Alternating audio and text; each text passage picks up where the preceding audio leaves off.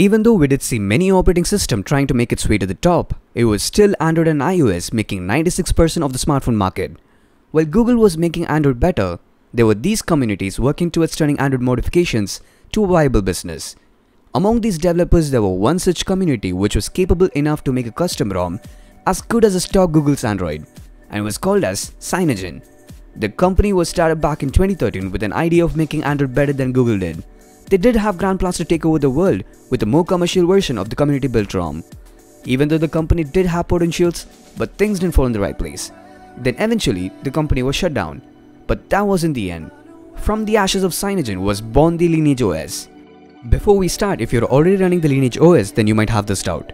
Why my Lineage looks different from yours? It's because you would have chosen a different OpenGApps version.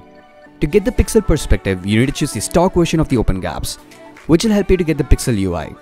This version of the Gaps will give you the pixel launcher, round icons, and even the color screen, with complete set of Google apps from your drive to the Google camera, replacing your ASP camera.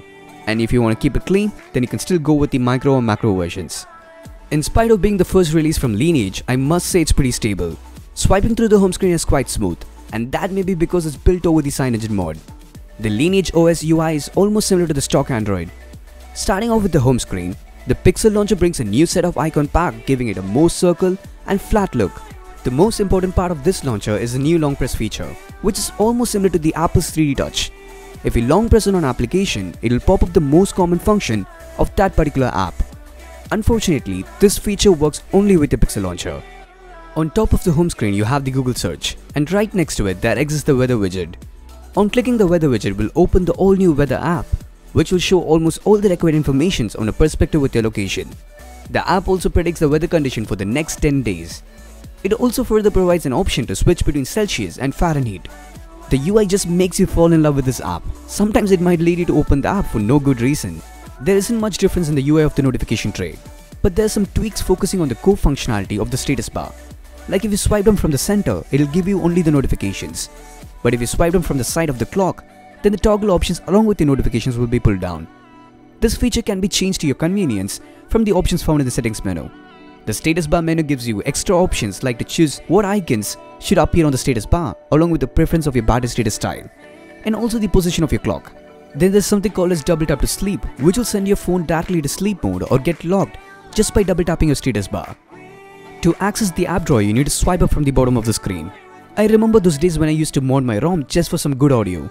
But I must say the Audio Effects app is the best equalizer ever made for Android, which is designed to help you get the best possible sound when listening through your phone. Usually users have a bad experience working on an equalizer app, unless he isn't a musician. But by far, Audio Effects is one of those well-designed equalizers out there. You can thereby make your own custom modifications or choose some predefined filters. And to my knowledge, almost all the music apps work perfectly with the Audio Effects tweaks. Okay, now let's get on to the settings.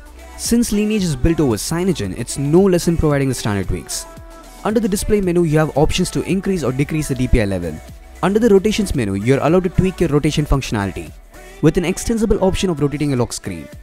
This might come in handy with phones more than 5-inch. The expanded desktop option will help any app go full screen, by hiding a status bar or nav bar or both simultaneously. Now talking about the battery life, it's pretty impressive. All the Nexus 6 users know how bad is a battery drain with the device. Usually I can't get through the day, but Lineage turned out to be a lifesaver. In spite of few hours of gaming, music, browsing and day of use, my battery still had 20% left in him, which is pretty incredible. And further, Lineage provides you an option to optimize the battery level. The Extreme Power Saver mode gives an yellow tint to your screen and sends the phone to battery saver mode, which works pretty efficient. Under performance, the battery optimization doesn't play any role, allowing you to take full control of your hardware, thereby sacrificing your battery life. Talking about security, under privacy option you're provided with an inbuilt app locker, thereby saving you some space from installing a third-party app. And hey, I also have a good news. If you're planning to root your device, then you just don't need a Super SU app. Instead, under the developer option, there's an inbuilt root permission controller, which can serve that purpose. I must say, for a first build, Lineage has done some pretty good job. No wonder most of the Cyanogen team are still working with the Lineage community. And they've also promised to give weekly updates, thereby focusing on giving you a bug-free ROM. The only thing that I miss is the theme engine. For the fact the team has promised to give the theme engine back in the following updates. This is a pretty good start for a new legacy. Let's hope Lineage proves to be what it claims to be. Either way, thanks for watching.